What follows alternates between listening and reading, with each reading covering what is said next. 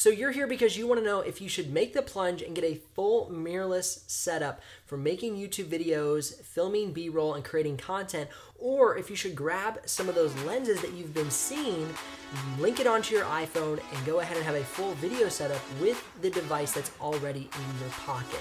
Let's talk about that and see which decision is best for you.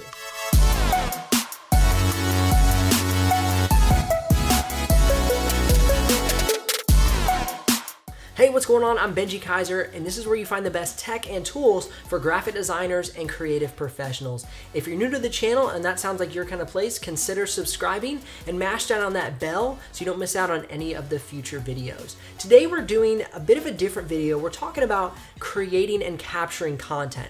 As graphic designers, normally we're behind a computer and people are possibly sending content our way, but what happens when you're on the go, when you need to be capturing footage and pictures, you need to be maybe putting your content out there and helping people get to know who you are so you can grow your influence and you can get more clients. And so you're trying to decide what camera to get in order to start capturing those sources and filming those videos and creating that content. Well, I'm super glad you're here because we're going to talk about some of the differences between each of these options. The first option that we're looking at right now is the iPhone 8 Plus using a SANMARC Wide Angle 16mm lens.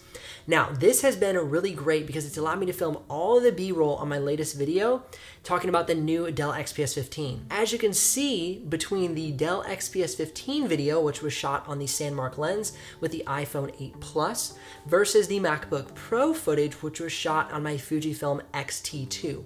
Now, that Fujifilm X-T2 setup is around $2,300 MSRP. So it's not a cheap investment, and the footage is slightly different. The one big opportunity that you have with mirrorless is far more customization, and you're gonna have a little bit stronger dynamic range. Now, the reason for the dynamic range is the image processor and the ability to use your aperture mixed with your shutter speed and ISO to really pull down that grain and that noise at low light situations. I filmed this footage at low light to really put this SANMARC lens and the iPhone to the test because that was kind of the most extreme situation I could think about that I film and create content. Now, one way I've been able to grab control of the settings of my iPhone to make it more like a mirrorless camera is using an app called Filmic. Now, Filmic allows me to take full control of the shutter speed, the ISO, the aperture, as well as the manual focus, the color grading. I could go on and on. There's a lot of great features that Filmic has that allows the SANMARC lens to do its job even better. One of the biggest benefits I saw versus the mirrorless camera is the ability to get up close with the 16mm lens, still get those really close, sharp details, but have a wide shot. If I wanted to do that with my mirrorless camera, I'd have to invest in $1,000+ macro lens. Immediately, I see something that the SANMARC and iPhone can do that would take a lot more money to accomplish with the mirrorless camera. If you're somebody who's kind of deciding between the two, think about the ability to capture a lot of different types of shots with just a few lens switches that are a lot less expensive than a mirrorless camera. Now, the one thing that I'm going to talk about with the mirrorless camera, and I'm going to actually switch over there right now, is the talking head portion of the video. Let's slide on over.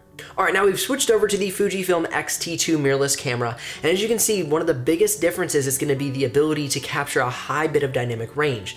And what dynamic range is if you're new to photography, videography, is the ability for your camera to capture highlights and darker tones. So imagine somebody who can have a really large vocal range when they're singing. They can sing very high and they can sing very low, and it sounds good in the mix.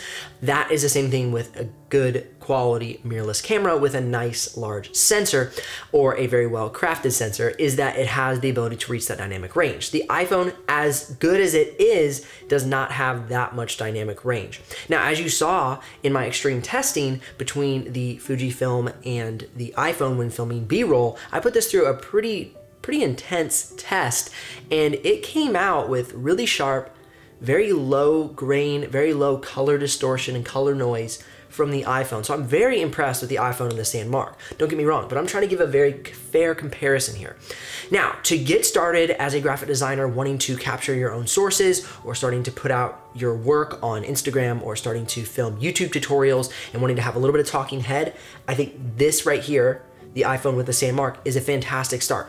You're not gonna have to invest that $2,000 to get into a mirrorless setup. You can get 2 or 3 SANMARC lenses for a couple different shots. You can get a wide angle, a telephoto, and an anamorphic lens and be on your way for a few $100s tops versus a few $1,000s. So really the barrier to entry is a lot lower, which is one of the biggest benefits I see to going with the SANMARC. Shout out to them and thank you so much for them supplying us with this lens. All right, now I'm gonna swap back over to the iPhone.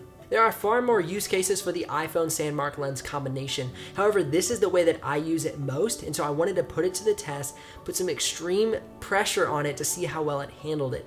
And honestly, compared to the mirrorless camera, it really stood up to the challenge. A lot of times the biggest thing standing in our way is budget. Budget can keep us from showing our work, getting started on YouTube, showcasing who we are as a graphic designer or creative professional.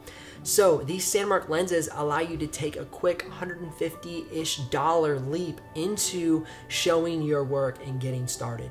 A lot of times you don't have that $2,000 to get a full mirrorless setup, but you can snag one of these and get going. So I encourage you, I hope you do that if you've been wanting to make the leap, wanting to get started, and you're curious if an iPhone can do the job. Yes, it can, and here's an example with getting a little bit wider shot with a 16mm lens. I'm Benji Kaiser of BenjiKaiser.com. I thank you so much for SANMARC for making this video happen, and I'll see you guys here on the next episode.